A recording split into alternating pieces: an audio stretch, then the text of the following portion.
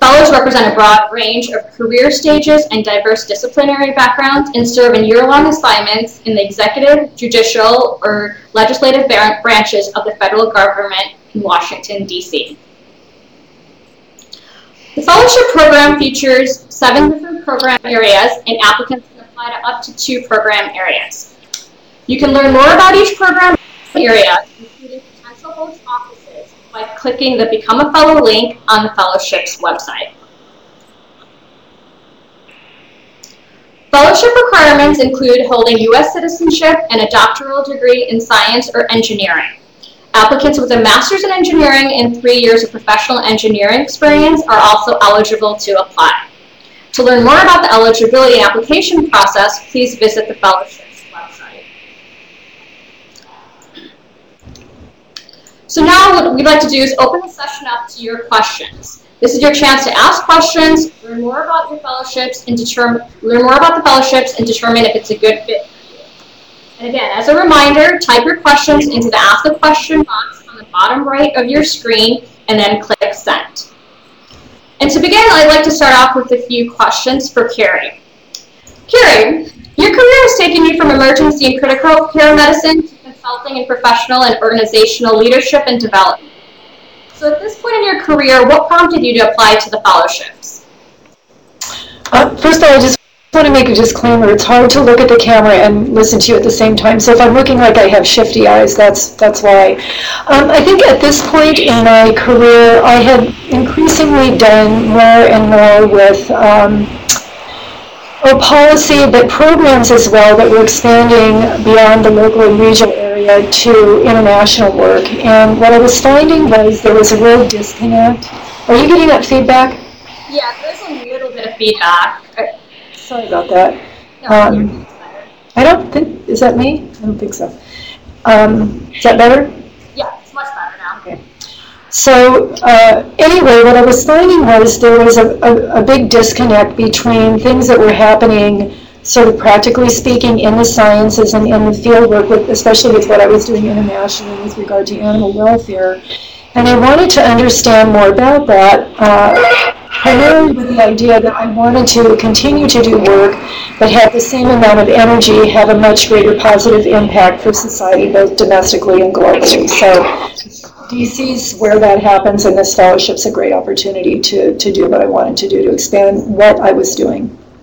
Great. Can you talk a little bit about your experience as a congressional fellow, and maybe talk about what an average day, or maybe not so average day, is like for a congressional fellow? Because I know every day is very different and very unique. So I've been very grateful for my background in emergency and critical care. It's come in very handy. So there's not really necessarily a typical day. We're in recess, for instance, right now, so it's relatively quiet in the office. We're catching up on bills that we may be writing, or background for letters to constituents. I'm doing research. My congressman is on State and Foreign Operations Appropriations Subcommittee, and a couple of others, but that's the one I'm most involved with. So when the bills are being written and when they're going through what they call markup, when they're actually looking at the bills and having people from various members of the committees decide what they want to include and what they don't want to include, then it gets pretty exciting, and we're very busy, and sometimes some long hours. The nice thing about the fellowship too, and my congressional office, I know this isn't the case for all of them, but my congressional office has been very, very good about encouraging me to go wherever I need to go and do whatever I need to do to accomplish the work of the office. And I've been working very heavily on Ebola, so that's taken me to the UN, to New York. I've been doing some work with some universities. So I think that's maybe not the most usual experience, but I think it depends on the office. The other thing I think it's important for people to consider if they're considering the congressional fellowship is that there's Nita. Hi. Yeah, there we go. We've got Nita back. So okay, but please continue, Carrie. So you have a choice of being in a congressional office. You can be in the House of Representatives or in the Senate, and it's very common that people pick the Senate, which is interesting because in the House of Representatives, if you have I think a lot more that you can do, sort of broadly speaking, and depth-wise as well, but you have a lot more contact with the member and the entire range of the staff. So the experiences between Senate and House offices can be quite different. And I think that, you know, considering your politics is somewhat important, but it's not necessarily a defining thing. It's what your talents are that you bring and what the office needs and how that will work together to move thoughtful policy forward using your background as a scientist. Great, thank you. Okay, great. Now that we've got Nita who just joined us. So Nita, question for you. So you were a practicing physician for 7 years. So what made you decide to apply to the fellowships at this point in your career? Well, for several reasons. I mean, in clinical practice, many of the things that we do are influenced by federal policy. And in clinical practice, you're often disconnected from why those decisions are made and, you know, the pipeline to getting to that point that affects patient care and clinical practice. So I really wanted exposure to different facets of the federal government that actually have an impact on health services and patient outcomes and clinical practice. Great. So you're an executive branch fellow at the NSF. Could you maybe describe what an average day is like as an executive branch fellow? Sure. I think my favorite part is that there really is no average day. Right.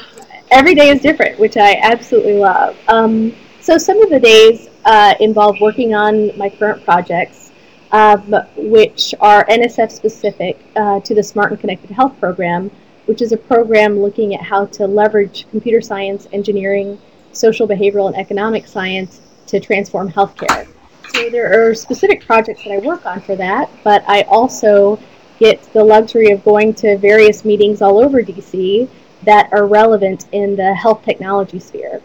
The other aspect of my days are doing my own research on health information technology and ways to leverage health technology for patient outcomes. Great. Okay, so at this point, we'll go ahead and turn it over to some of the questions that have been coming in. So we received an advanced question and a question that just came in. And Carrie, I think it's this question is for you. So the person is asking is, do you have any recommendations for how to stand out for congressional placement? And then somebody else asked a similar question is, how do they succeed to be an applicant for the congressional fellowship, and how should they prepare to be for the semifinalist interview? So I should probably clarify what's meant by semifinalist interview. And so I was sponsored by my professional organization, the American Veterinary Medical Association, and they had a prescribed way that they ran their selection process. We were given a mock policy issue and asked to write a policy brief, basically explaining for a mock congressperson what our recommendations would be on this particular issue, and using our science background to examine that. So that was what I did, and then after that process, we had an interview, in-person interview. So I think, and actually, I'll be really honest with you, I Googled policy brief, and I found a great policy brief and used that as a model. So I didn't have to call a friend, although you could probably do that. So there's actually some great resources online, and I'm happy to serve as a resource for anybody that might need some help with that. You guys can just let me know. Great, thank you. And also, I just wanted to clarify, so AAAS sponsors 2 congressional fellows each year, and we also have 31 partner societies that sponsor primarily congressional fellows. If you apply through one of our partner societies, as Carrie has done, the application eligibility process, the selection criteria, is all managed directly by the partner society. So your application date may differ from the AAAS application deadline, which is November 1st. And the selection criteria may also differ from the way the AAAS selection criteria works. So I just wanted to kind of clarify that. So a question that came in is related to sort of what the pace is like as an S&T policy fellow versus working in academia or perhaps working in on a postdoc. So questions to both Nita and Carrie. How did you adjust to this change of pace? And how often are you asked to advise on topics where you have little background knowledge? So Nita, do you want to go ahead? Yeah, sure. So I come from the perspective of what my life was in clinical medicine to what my daily activities are here as a fellow. And I would say that the biggest difference is the amount of flexibility you have and how much support there is really for your own professional development and crafting your days so that you get the most insights into what your professional interests are, which is very different than clinical medicine, where you have a schedule, you stick to that schedule, it's quite rigorous, and it's for direct patient care, which is wonderful, but it definitely doesn't have the same level of flexibility that the fellowship days do. And in terms of giving guidance outside of the realm of my expertise, I really haven't had to do that very much. I mean, I've been relied upon for my expertise, but I feel like the other part of it is that I've had a very huge learning curve, almost a linear vertical learning curve here at the National Science Foundation to learn how my background fits into this branch, this office of the executive branch. So that part has also been really interesting and exciting. Wait, Carrie, do you want to answer that question as well? Can you clarify the question again? It was about making the transitions. Yes. So I have sort of an odd background. I'm one of the older fellows and have a lot of background outside of clinical medicine in program development, a lot of organizational leadership in professional and biomedical organizations, program management on international programs with the government. So what I would say for me, it was just another pretty challenging thing. The steepest learning curve for me has been understanding policy. Policy making is very, very complex, and lots of rules that have rules that change all the time. So I think just to go in with it knowing that probably if you're doing a congressional fellowship, probably about the end of your fellowship is when you'll start feeling relatively comfortable with the process, because really the only way to understand it is to go through it. And so, and some of the guidance that was given in my office was, there is no guidance. You just, as the process unfolds, you'll kind of watch it unfold. So that was good advice for me. And then the pace for me, I had a very, very busy pace before coming here. It has stayed the same with the exception of I'm far more sedentary. Very physically active in all the work I did before. In the congressional office, there's a lot of sitting and a lot of typing, so you want to work in your self-care and getting out and moving around if you're going to be in a congressional office. Great. And just as a reminder, this is your chance to ask questions. Carrie and Nita are here to answer any questions that you might have about the fellowship experience, the application process. And you can submit your questions by typing into the Q&A screen at the bottom right hand of your screen and then clicking the speech bubble. So another question that's come in, and I think it's is asking for a little bit of clarification. So the AAAS policy fellowships are open to individuals who hold doctoral degrees in the STEM field. So that includes PhDs within STEM, as well as MDs like Nita, and so in the health fields, as well as veterinarians like Harry. So it's pretty broad in terms of the fellows that are the diverse career stages and the disciplines that are represented within the fellowship program. So because the focus of this chat session is kind of hearing a little bit more about how fellows with a background in health policy are contributing to the federal policy arena here in Washington, D.C. Can you both speak a little bit about sort of what you feel is the impact that you're making in health policy and what you feel like your contribution is to the political decision-making process? So Carrie, go ahead. Okay, Nita, do you want to start with that one? Sure, I'd be happy to. So again, to talk a little bit about what my program is, it's really for cutting-edge research in computer science, engineering, information science, and social, behavioral, and economic sciences that are designed to transform healthcare. I think the role that I have been able to contribute is to really talk about how to engage the health side as collaborators with all of this innovation, because oftentimes when you're on the clinical side, you're at the end of the pipeline. You're not part of the pipeline process of all of these new technologies coming out that really impact patient care. So being able to be an advocate for collaboration with other health Health researchers has been a huge part.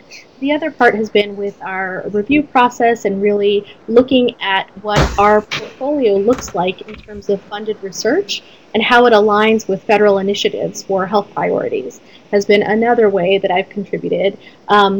Because that is very much my world, is thinking about national health priorities and how to craft practice management for that. But this is more looking at how can we infuse research dealing with technology so it also reflects what federal initiatives are. Great. And Carrie, I know you've done a lot of work recently on health policy and specifically with the Ebola crisis. Could you speak to a little bit about that? Sure. So just as a little background, the portfolios I've been working on are primarily related to international development for hunger and poverty alleviation, so food and nutrition security. And then also some pieces of the global health portfolio, but very specifically related to Ebola. I worked in Liberia. I've got background in teaching biosecurity and understand a lot about emerging diseases. I've also been working on wildlife conservation. That's a priority of the congressman. And I was told when I started the fellowship, don't really expect in a congressional fellowship that you're actually going to see some positive impact from the work that you've done, perhaps ever, but perhaps not for 10 or 15 years. And I've been very, very fortunate that has not been the case for me. I have been able to work with a lot of people that do advocacy on Capitol Hill that help inform us about what's going on, apply science to that, and then I'm able to, sorry, my screen just went blank. And then, so my congressman is, again, an appropriator. They're the people that give money. So there's authorizers that say, yes, you can have that program, and there's appropriators that say, and here's the money to do that program, or not, if they don't like your program. So we were able to get some seminal changes in that allows organizations to have, that do international development work for hunger and poverty, to have much greater impact for the poorest people with fewer dollars. So serve more people, less money. And this is something that somebody had been working on trying to get in place for 6 years, and we were able to accomplish that through my work in the office. We've had some good outcomes on wildlife trafficking. And the work on Ebola has been interesting in that we are now starting to move the conversation more towards a paradigm where we're actually building capacity and resilience and sustainable programs, which has been spoken about a lot, but it's not actually being done in most of the federal agencies. So we've been able to move that conversation, and I've actually been able to do some of this work with some folks that are working with the UN and at the UN, and that conversation is ongoing, and Ebola has been the place where that has been coming together. So tremendous progress in the last several months on that, largely because the fellowship places you in a position where you can meet people that also care, and you've got the sort of imprimatur of the office behind you to say, look, I have somebody that's interested in this. What can we do to make this better? Great, thank you. So there's a question related to, I think this is directly asking about the congressional fellowship experience, but Nita, I think you could also address this as well too. So the question is, I've heard it's important for prospective congressional fellows to be conversant on current policy topics before interviewing for and entering the fellowships. So did you find this to be the case? And if so, were there any tools that you used to get up to speed on relevant policy?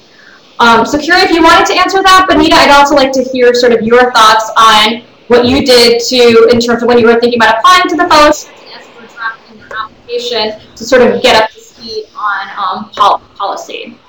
So Carrie? Sure. So I think the thing to remember about the congressional fellowships is you have no idea what you're going to be working on until you get into the office. Or until you start the interview process, might be. Now, I'm a veterinarian. They're not going to be likely to hire me to do climate policy work, but that can happen. And so you have to be prepared to just remember that it's your background as a scientist, your ability to ask questions, your ability to think critically and in complex ways that is the real benefit. And the beauty of the fellowship is that through the professional development, you gain skills in how to communicate that simply. So, for instance, I was asked to, when I'm giving backgrounders for different people, different legislators, Tell me about Ebola in 3 to 5 bullet points. Tell me about wildlife trafficking in 3 to 5 bullet points. Lots of persuasive communications. So I didn't have to do a lot of preparation because I had done a lot already. However, just that ability to apply the ideas of science to what you're doing, because there are very few scientists on Capitol Hill, and people just don't think that way. So just bringing your mind and what you care about with you will be enough. Great. And then, Nita, do you want to talk about sort of what you did in preparation for applying to the fellowships and when you were putting your application together? Sure. I knew that I wanted to work in health technology, and so I really did my research by going through and looking at all the different federal initiatives that involved health information technology. So that was with different branches of the executive branch and different agencies. So I looked at NIH, I looked at NSF, I looked at the ONC, and really looked at all of their priorities in terms of policy and in terms of health technology to give myself some background and how I would fit in to those different agencies. Right. So there's also a question that came in about professional development, and I know, Carrie, that you spoke about this a little bit too, so I just wanted to provide some background. So you receive professional development not only through your fellowship placement and the work that you do for your host office, but also through the policy fellowship program. So your fellowship year begins with an intensive 2-week orientation where you hear from thought leaders and experts within the policy realm. It's a great way to get your feet wet, hear from the experts within the policy field. And then when you go off to your host agencies, throughout your fellowship year, you also receive professional development workshops. So AAAS offers about 1 or 2 workshops each month, and we have 3 main tracks for our professional development workshops, and those tracks include policy, leadership, and communication. And that's also a great way, as Carrie had mentioned, to learn more about how policy works, interact with different experts within the policy realm, and also it's a great way to engage with your class of fellows as well, and to be able to kind of tap into their expertise that they bring to the fellowship as a means of helping you within the work that you do with your host office. And Carrie, I don't know if you've been involved. I know Carrie, especially, I know with congressional fellowships, it's sometimes a little bit more difficult. But Carrie, have you had any experience working with some of the affinity groups? And if you wanted to speak a little bit about that. I mean, sorry, Nita, if you wanted to speak a little bit about your work with some of the affinity groups. Sure. I mean, I will first start back to your point about the first presentation. I did find several of those lectures and training sessions very, very useful. One of my favorites was the government writing exercise because it is very different from scientific writing, and I think I gained a lot from that exercise in terms of writing about things objectively and for a wider audience, and I have actually used those skills as I've written some pieces here at NSF for a wide audience, including scientists and congressional audiences, so it's been a very good exercise. In terms of affinity groups, one of the ones that I have been involved in at the beginning was the Broader Impacts Group, thinking of ways to, which is one of the missions of the NSF, is to have a broader impacts component. And so that was a one that I was involved in early on.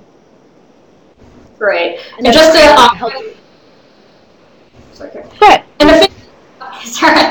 So affinity groups are special interest topical groups that are run and managed by the fellows. So we have a broad range of affinity groups focusing on science communication, big data, global health. One recently launched affinity group is also focusing on STEM and art and the connection between the two. And it's a great way, again, to allow you to focus on your own particular area of expertise and network with guest speakers, as well as network with the current class of fellows, as well as alumni fellows who also participate in affinity group activities from time to time.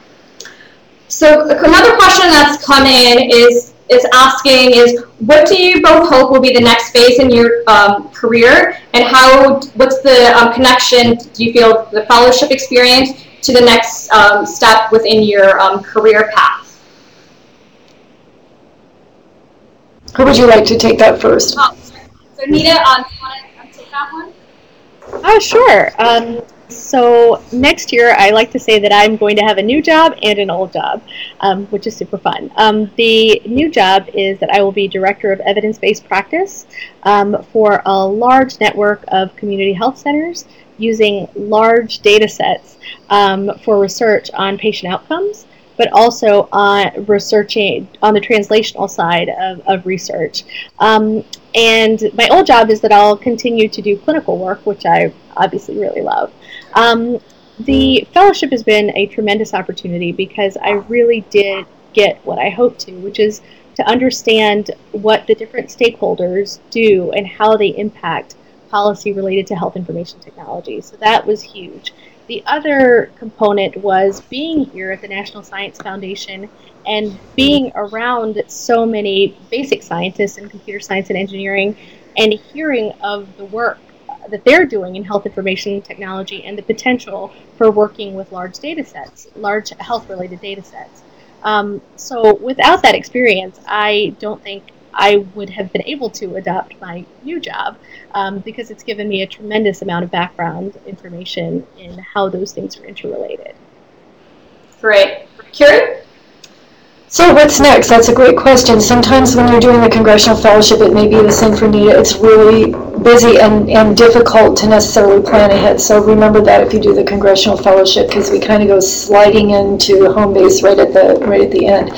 At this point, my intention is to go back to my consulting business. I would like to do a little clinical practice again. I don't know if that's going to happen, but I'm pretty much going to be staying in the international global health emerging disease arena, probably around what they call One Health, so that intersection of human, animal, and environmental health. I'm an advisor for Veterinary International Development NGO. And so that place where there are gaps in currently what we're doing to continue to work on the policy and the programs to improve what's happening with global health. Great. So Nita, we have a question that came in for you. So the question is asking that you mentioned that you have flexibility in your position to do your own research. But can you clarify that? Are you pursuing your own research in addition to what you're doing as a policy fellow, and are these things related? So sure, actually it's very related to the work I'm doing in Smart and Connected Health. My research interests are looking at how mobile health can be used to improve health disparities. And so having access to some of the leaders in the field of mobile health here through Smart and Connected Health was incredibly valuable. So my research was in that area. It's not clinical research, so that's a little bit different because I would have to be back at my home base to do that.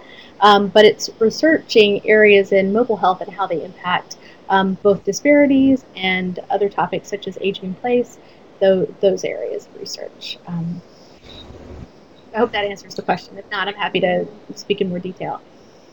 Okay, great. And just to clarify that the fellowship experience is where you're working on policy initiatives for your host office or for your congressional office, so you aren't pursuing your own research. You may be able to, as Nita is working on issues that's relating to her research interests, but you aren't working on your particular research area. So this is more of a public service and a professional development experience, and it's very different and is not a postdoctoral experience where you would be working on one particular research area.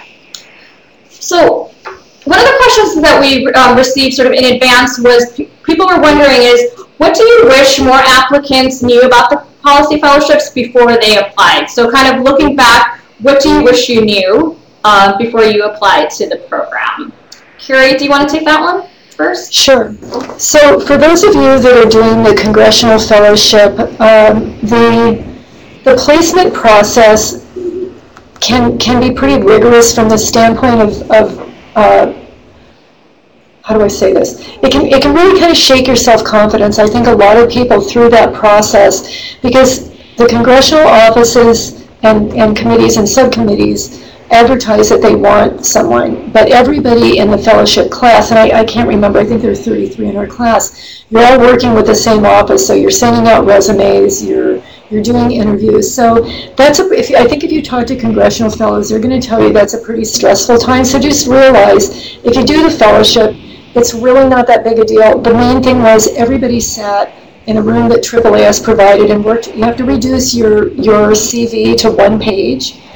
I've done this a long time. Reducing my CV to one page was kind of stressful, but there were other fellows who sat with me, and we worked on that too, and we all shared and edited each other's work and did that together. So the first few weeks are pretty stressful, and I've heard this from many, many alumni fellows that have done the congressional fellowships. You'll get through it. It ends up being really, really fun, and you make friends for life who support you even though they're not in the same office that you're in. It's a remarkable experience. Great. Nita? Sure. I think what I wish I would have known is that, different agencies have very, very different cultures, and to really come into the process being very open-minded. I think when people do come for an interview week, they get a sense of that. But I think trying to talk to people at those agencies to find out what the culture is great. Is a great idea. It turns out that the culture aligns very well here at NSF with what I hope to get out of this, but I do think that is something to look into and speak to alum fellows to find out what the culture of their agencies are. Okay. And we have another question sort of relating to the application process. What would you both sort of describe as maybe the key experiences that would help someone succeed when they're applying to a AAAS policy fellowship? So obviously beyond demonstrating strong science and technology credentials, what would you also recommend to someone so that they have a more competitive application? Kiri, do you want to answer that first? Well, I probably can only speak to my application. I think the main thing is to really be true to yourself and try to reflect as best you can who you are, what you care about, what your expertise and experience is. What you don't want to try to do is shape it for something that you think somebody might want, because it's not going to be a good fit and you're not going to end up probably being very happy. So most people that are applying for this, sorry, my screen went back again. I think most of the folks that I've known that have applied for this have cared passionately about exploring other avenues for their own professional development in ways that are really going to stretch them and teach them a lot. Also where they can contribute. It gives them a chance to bring what they uniquely have to bear on some really important processes. So the main thing is really try to paint it, make your application to be the job that you imagine you would like to have. And then Nita? Yeah, I think I'm just thinking back to the things that interviewers and other people seemed to find interesting about my application as well. So I think a lot of people expressed interest in the past work I had done that was in the realm of public service. So a lot of my volunteer work or research that I had done that was for the greater good and not just for my own scientific curiosity. So I think that is definitely something to perhaps emphasize, especially if it is something that you were passionate about, and hopefully you were and loved it. But I definitely think people were very interested in those aspects of my application, because I think at some level anyone who does this and anyone who has pursued a doctoral degree has some level of intellectual curiosity and scientific accomplishments, but also what could make you stand apart from the pack is how your work has contributed to social service or public service. And if I could, I would absolutely agree. That is probably the reason that I got the fellowship, because I've got 32 years of doing that, and it was varied background, and it's really, really important. Right. And Nita, maybe could you speak a little bit about sort of the beyond sort of when you drafted your application, but actually the interview process? So your interview with the selection committee, preparation and drafting the briefing memo, and then your interview here in DC with the host offices that were interested in having you come on board for the year? Sure. The interview process was very interesting because it was great. It was very different from any medical school or residency interview I'd ever done, because it really was, again, looking at how I would fit in the realm of public policy or federal initiatives with the federal government. So you had to kind of shift your mindset to not thinking about a particular specialty in healthcare, but rather thinking about how you fit into a broader context. And so that was a great exercise, I think, and prepared me well for this year. I do think once you get to the interviews with your agencies, that is a much more specific focus. And I think those interviews really were for what that agency's mission was or the projects that they had in mind for me. So those questions were geared towards that.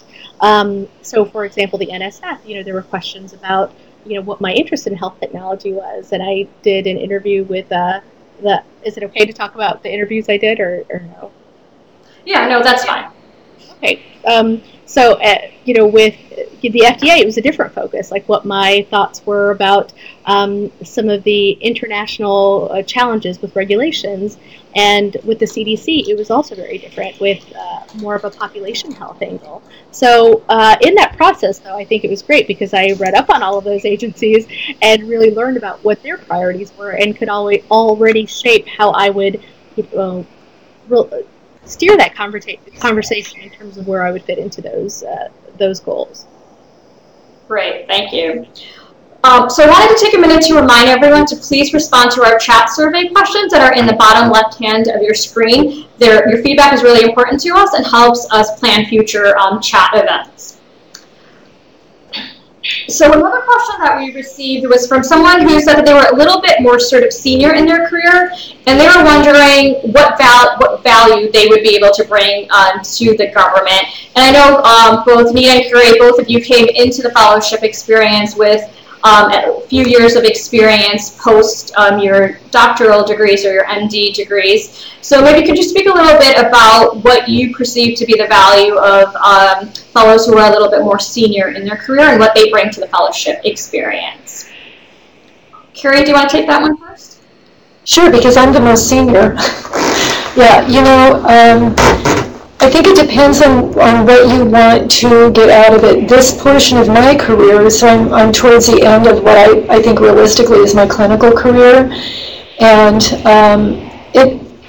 I wanted to do more. I wanted to be sort of more potent in the impact that I wanted to have. So for me, this is a perfect fit, as well as it allowed me, I work in pretty novel areas, it allows me to network and collaborate with other people who have years and years of varied experience. So what I'm working on now is really interdisciplinary and cross-sectoral work with the biomedical sciences and social sciences. And so that took a lot of years to accumulate that knowledge, but it's very rare to have that kind of all contained in one person. So it's been very valuable for me to be here to expand on that, but I've also brought a lot of assets with me. And it's opened up doors and possibilities for me that I didn't really even know about before I got here. So I'm very, very excited about what the possibilities are moving forward. Great. Nita, is there anything you'd like to add? Sure. I would say that, having been in clinical practice for 7 years, I still had a lot to offer in terms of the end user experience of technologies.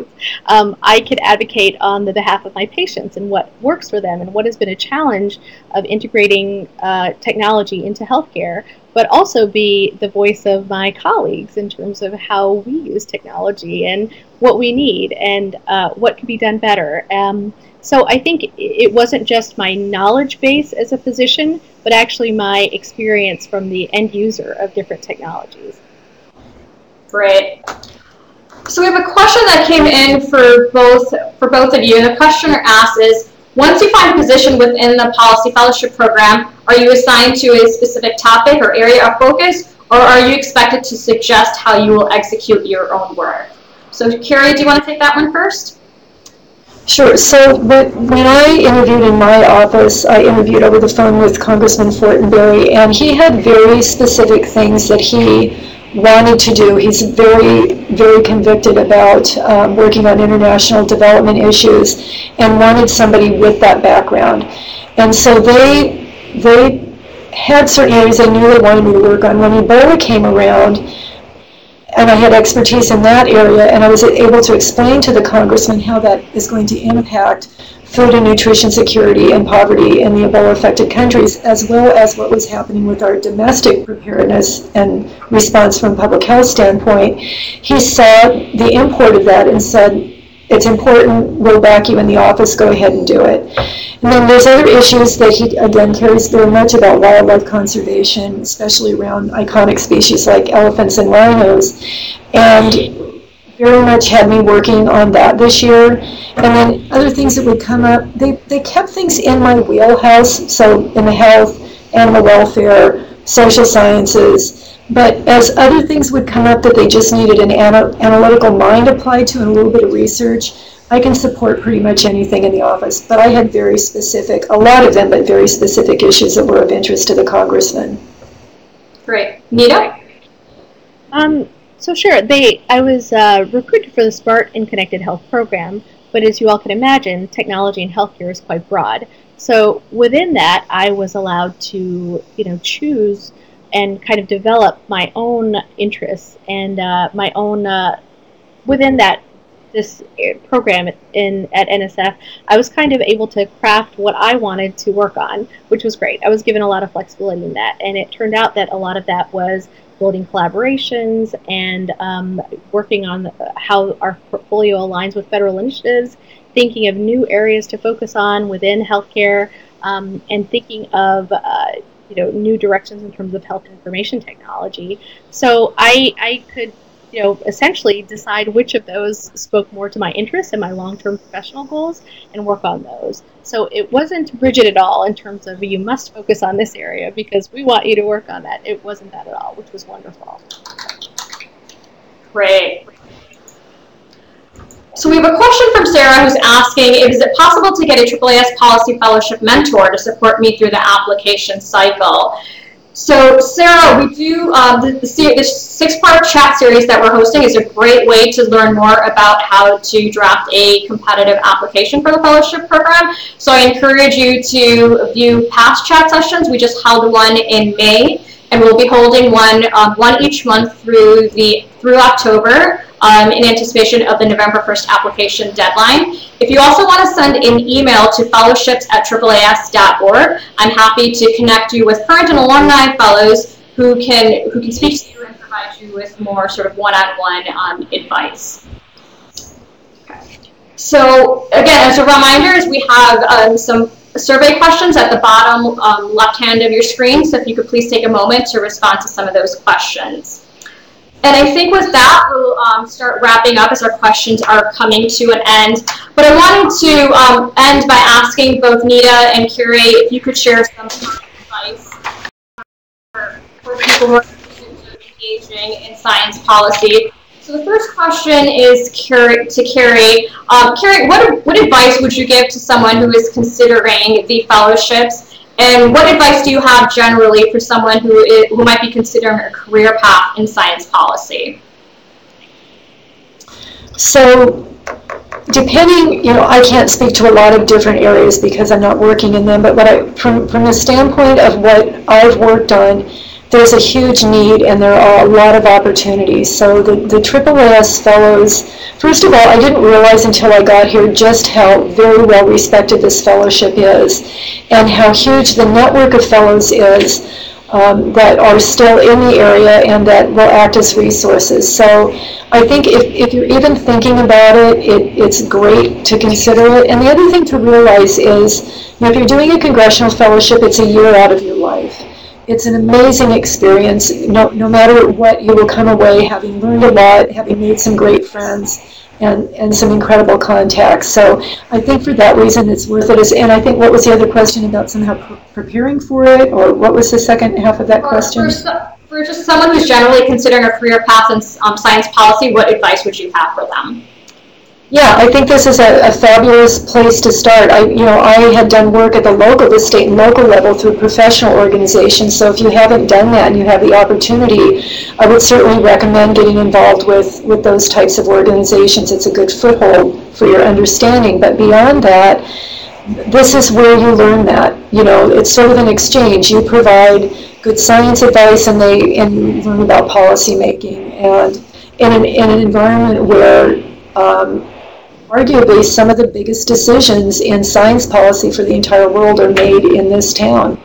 And so if you can get here and spend a year, it can be pretty amazing. Great. And so Nita, I'm going to ask you the same question. So what parting advice do you have for scientists, engineers, and health professionals who are interested in engaging in science policy? How should they go about getting involved? So I think, I will first say, I think one of the beauties of the fellowship is that you have this wonderful year in your life where somebody gives you the luxury of just learning again, and after having been in clinical practice, it is such a luxury. And I will say that just being a AAAS fellow, you get connected to so many other players with policy, not just federal government. And I think through the AAAS distribution of events happening in DC, I mean, there are so many policy-related think tanks that, we don't often talk about, but also bring up fantastic opportunities to explore all the other exciting work that's happening in DC. So I think this, not only your fellowship placement, but also being within the network of other fellows and other happenings in the DC area is just phenomenally valuable in terms of getting exposure to all the different players that impact policy. And I cannot recommend it highly enough. I really think that it's a fabulous way to spend a year of your life. Great, thank you. So that brings us to the end of our time, and I want to thank both Carrie and If we weren't able to get to your questions today, please email us at fellowships@AAAS.org and plan to join us on July 30th for the next chat in this series where you'll be hearing from fellows with backgrounds in engineering, computer science, and math. You can find a full list of upcoming chats in this series and on-demand links for past chat sessions on our chat page. And as a reminder, the application deadline for the 2016-17 fellowship year is November 1st, and visit the fellowship's website for more information and details related to the application process. Thank you for joining us today. Have a wonderful afternoon. Can I say what? Oh, sorry. Can I say one thing? Yeah, I was just going to offer that if anybody wanted to reach out to us, I guess they can through you, but I would be happy to email back and forth or speak to anybody who wanted to talk in more detail about our experiences, or my experience, I guess. I shouldn't speak for Carrie. I'd be happy to as appropriations allow. Okay, thank you both. So yes, if you wanted to reconnect with Carrie or Nita directly, if you please email fellowships@AAAS.org, and I'm happy to make that connection. Thank you for joining us today.